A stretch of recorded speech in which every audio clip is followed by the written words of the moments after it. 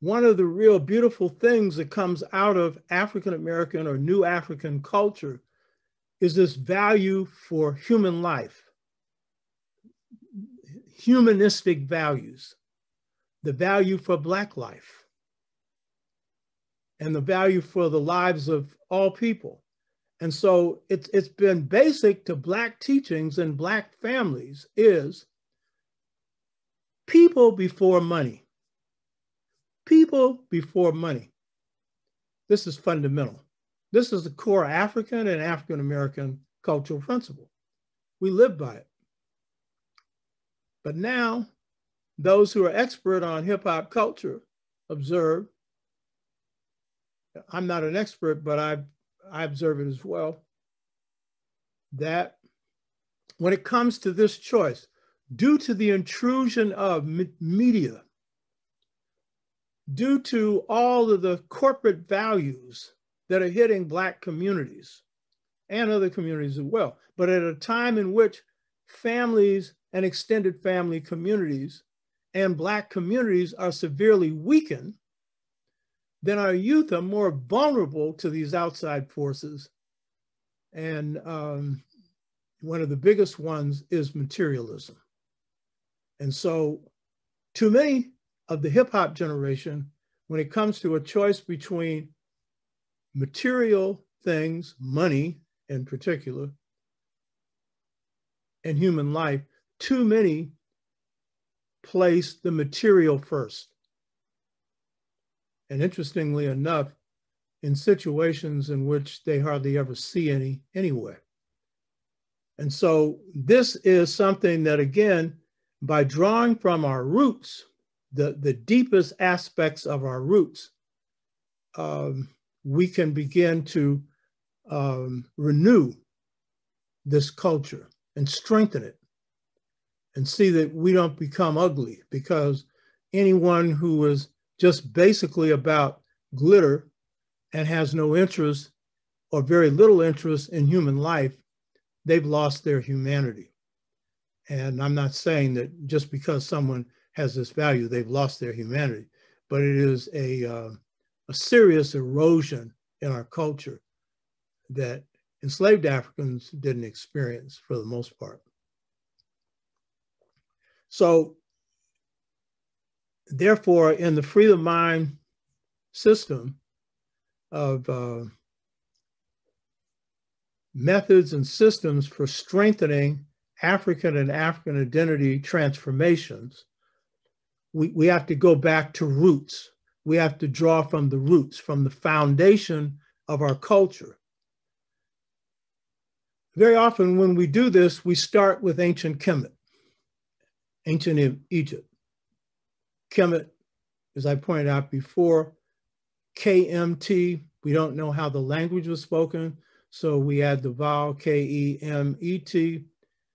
It's portrayed in the writings of ancient Kemet as charcoal black, usually as a Black person, meaning the Black people, which is the meaning of Kemet.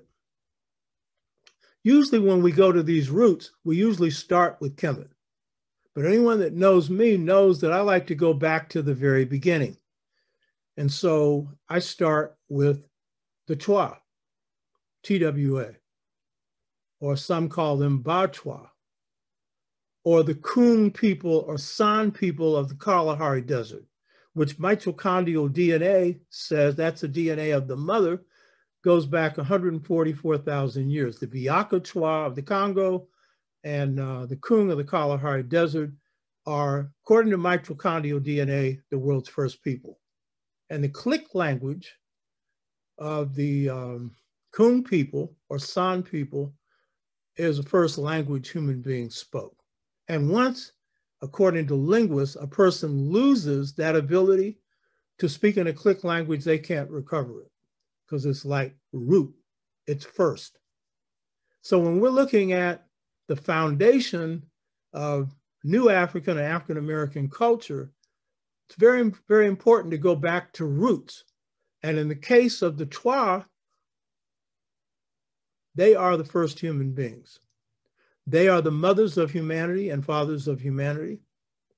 They are the mothers and fathers of civilization. As John Henry Clark used to define it, breaking it down real simple, being civilized is being civil. They are the most civil people on the planet Earth, the kindest, the ones that never practice slavery, the ones in which women are not abused, children or elders are not abused, and in which freedom is as natural as breathing. Humanity lived in this state for 100,000 years. You read my book, The Integration Trap, Generation Gap, Caused by a Choice Between Two Cultures, I go into this in depth. They not only give birth to humanity, to the idea of one God, they give birth to deep thought. That is to philosophy. My master teacher, Jacob Carruthers, Dr. Jacob Carruthers, called this deep thought. As I pointed out before, the Dogon call it deep knowledge because their system is based on astrophysics. And so that's what they draw from. And so with the Chwa, who are the world's first people, they call themselves the pure people. And by that, they mean a people who basically operate on a plane of goodness. And that purity is tied very much to their wisdom. Because people who operate on this pure level are in a continual contact with that force that we call God, that the Chwa call the Ilani, I-L-L-A-N-I, vital force or life force that is in everything that God created. So these Chwa have mind powers of a high order. Dr. Theophil Obenga, who is the best scholar on ancient Kemet in the world today, said that in the Congo, the Chwa introduced his people to medicine. And medicine, not just of the kind that you see in Western medicine, but spirit medicine as well as physical medicine. And they introduced people to a whole lot else. They were the founders of ancient Kemet, the Anu people, who were agrarian Chwa. But the key point is they laid the foundation for African deep thought, and that deep thought is founded in a notion that is both ethical, that deals with what it means to be human, because the system of ethics that a people base their lives on is very much an expression of their humanity. At the same time, it is a description of the deepest principles that govern the universe, generally referred to as metaphysics. They're the masters of that. And they give birth to a conception of truth and justice called Masuri, or Ma'u, M-A-A-U, or M-A-A-S-O-U-R-I, Masuri. And what does that mean? It means straight, upright, truth, and justice. And by the way, in ancient Kemet, one of the oldest descriptions of Ma'at was an upright slab, straight. So they are the authors of what in ancient Kemet becomes the foundation of their deep thought, which is Ma'at. Last week, I referred to Ma'at on its ethical plane. That is, Ma'at representing truth and justice and kindness and all of those things. Today, I particularly want to focus on the deeper dimension of that, which is the breadth and depth of Ma'at. Ma'at represents unity or unicity, oneness. Ma'at is all-encompassing as a concept. It is described as the rudder of heaven and the beam of earth. Rudder is that rear part of a ship that guides it and gives it direction. Beam of earth, it's a center point. It's the balancing point. And so what's being said here is Ma'at, or harmony, truth, justice, right order, is the basis for the direction of the cosmos. In creation, in Kemet, when creation first occurs, in Kemet, the first state is not God. The first state is the Nun, N-U-N, and it's a watery-like mass full of electromagnetic energy. Most scientists regard this as the Kemetic version of quantum physics, that this energy that's in everything. And out of this watery mass comes God, who's called Ptah. God's called many names in Kemet, but in this form is Ptah. But what does Ptah do? Ptah swallows Ma'at, meaning, this is symbolic, that God internalizes truth, justice, and right order. So last time, we were talking about singularity and the Dogon, and how Dogon deep thought is rooted in the happening before happening, which is before time, before relativity, where everything could be reduced to a wrinkle in what later becomes space. So that is the Dogon conception, and it's deep. And the Kemetic conception is tied to this idea that out of a watery mass, which is the energy, comes God. But the key thing is God is resting on truth. God is resting on balance. And we know with Black folks, God is everything. So what's the constituents of God is most important to us. And we all know God is truth. Also unconditional love. And by the way, Ma'at is love at its highest order. So if we look at Ma'at as a concept, it's the concept of everything. So it is the rudder of heaven, the beam of earth. It is what guides God. And by the way, Ma'at is pictured as a woman, an Egyptian or Kemetic woman with an ostrich feather in her hair, indicating that the feminine principle embodies this idea of Ma'at. Your mother embodies this principle of Ma'at. It shows the high respect that African people have for women and for the feminine principle. So it governs the universe or the cosmos. It is central to God, but it also governs everything else. It is the basis for nature. It guides nature. It is the basis for judicial systems. And so they should be guided by justice or by truth. It's the basis for personal ethics or humanism, which we discussed last week, which is truth and justice, which is not something you just study, but you speak it and you do it.